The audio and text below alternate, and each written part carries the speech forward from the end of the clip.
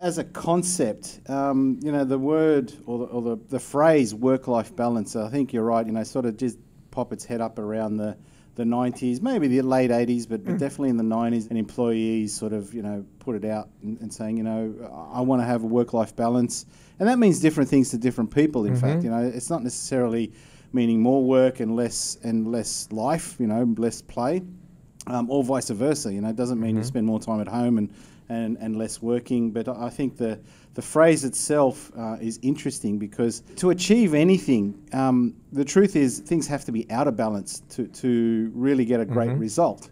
But the concept of work-life balance is sort of contrary thinking to getting those sort of results. I personally believe that there isn't such a thing about balancing between work and life, because I don't think it even exists.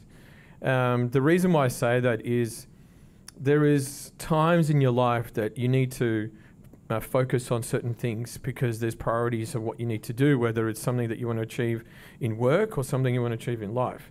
And there's going to take that, so you don't have to devote all of your time and energy into whether it's work or whether it's life that you want to achieve, because there's no way that you can equally balance 50% of your time to work and 50% of your time to life, because we don't live a life that way. Our society is not designed that way, and we have to then really work out what actually is going to be the best sort of life for ourselves. And I think the balancing act is not about balancing it equally, but it's balancing what is most important to you right now.